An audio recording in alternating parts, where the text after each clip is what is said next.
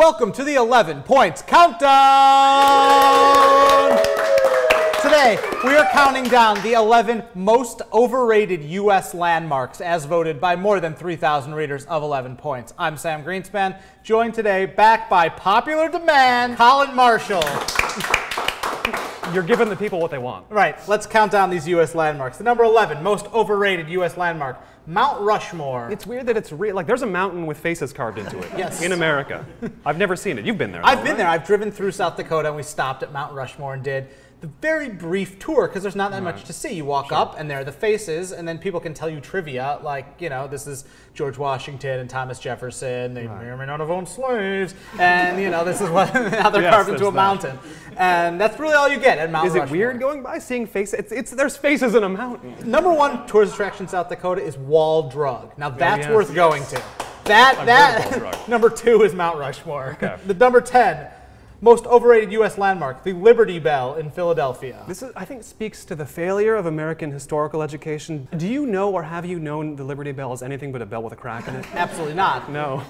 It's a bell with a crack. And last night, as I was researching, I looked it up because I realized I don't know why it's cracked. There's not even like a folk tale about why it's cracked. Right. Everyone's just like, oh, it just cracked one day. Shit got cracked, I don't know. Like, shouldn't there be like a story about it? Like some revolutionary was hitting it. We like to make up stories in America. Right, that's what we do. It's like George Washington chopped down the cherry tree and then rang the Liberty Bell and cracked it through his honest heart. Like it's just a bell with a crack. It's just a bell with a crack. Right. That's how we sum it up. Number 9, most overrated U.S. landmark, the Willis, formerly Sears Tower in Chicago. Do you think that building still attracts visitors? It can't. There's right? no way. Because when we were growing up, it was the tallest building in the world. Yeah, it was the Sears tallest, Tower. biggest. Right, and so you had to go see it. And then you go there and you realize, like, I have friends who like have offices there. Well, Sam, we can't all go to the Petronas Towers. Right. We've got to stay at home sometimes. Right, or someplace, you know, whatever Dubai has these days. Yes. For more talk on Dubai, see my previous episode of 11 Points Countdown. The number 8, best U.S. not best, most overrated U.S. landmark. Very different. The Gateway Arch in St. Louis. You can go up in that thing, right? It's go-uppable. You can look down. I've only seen it from a distance. Can you go up in the Gateway Arch? Does anyone know? People?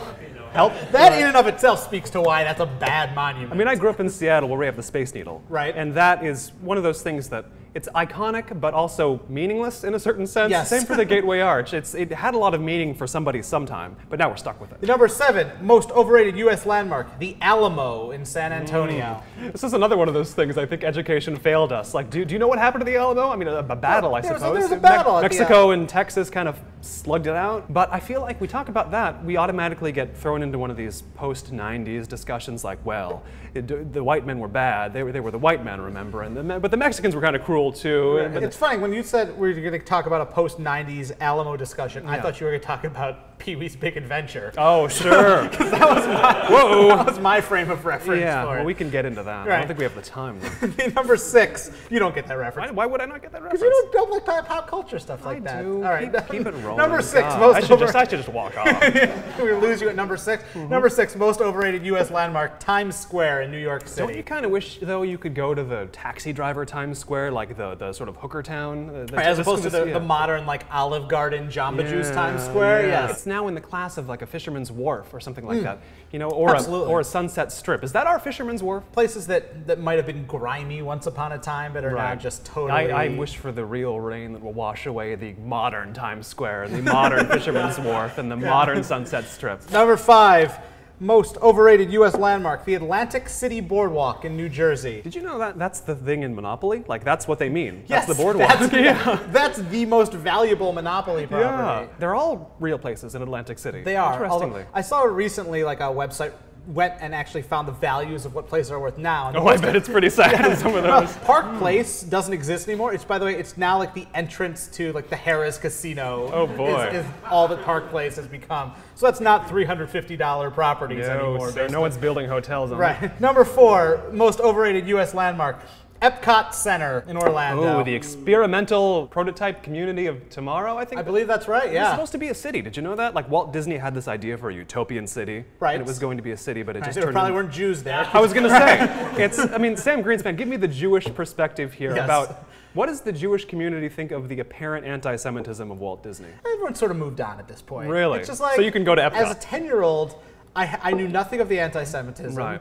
And I loved Epcot Center. And now I've been taught as I get older that they hated Jews and Epcot sucks. But in my memories, neither of those things is true. There's no reason for the chosen people to go to Epcot Center. You've got better things to do. No, we choose better alternatives. Yes. Right. Number 3, most overrated U.S. landmark, the Rock and Roll Hall of Fame in Cleveland, my hometown. Oh, you're from Cleveland. I'm from You're a Cleveland, Clevelander. Yeah.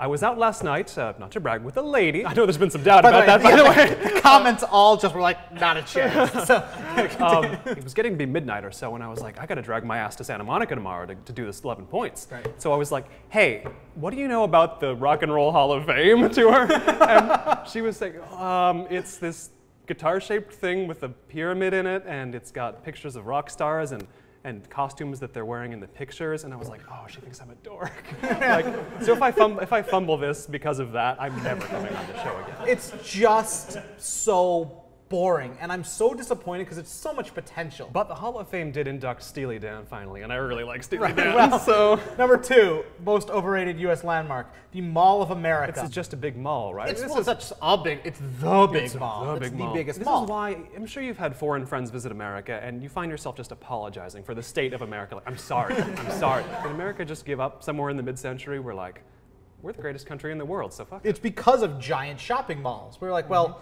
we've achieved the pinnacle of human innovation. We have giant shopping malls. Walt Disney wanted to make a utopia, but they did it in Minnesota, let me tell you. Yes, so many Sbarros. And the number 1 most overrated U.S. landmark is the Hollywood sign right here in Los Angeles, California. Oh, Hollywood sign. But I wonder, does anybody rate the Hollywood sign? If you were a tourist coming here and we didn't live here and we weren't such We weren't such assholes. Right. I don't know that it inspires such hatred to be on this list. It's just sort of there. I like when I'm driving and I see it. I'm like, oh, there's a Hollywood sign. That's But fun. anybody who lives in Los Angeles knows that the real Los Angeles is found in the 2nd Street Tunnel, where it's like the cradle of modern car commercials. You've been in that tunnel, Yes, right? yeah. Like, that's so much more emblematic of Los Angeles than the Hollywood That's sign. shown on film more than the Hollywood sign. Oh, very much so. That's it for our U.S. landmarks list. Colin Marshall, please check out his podcast, Notebook on Cities and Culture. Colin is wonderful. You can see the full results of this poll on 11points.com. Please take a moment to subscribe to our YouTube channel and check out 11 Points because top 10 lists are for cowards. Thank you, Colin. Thank you.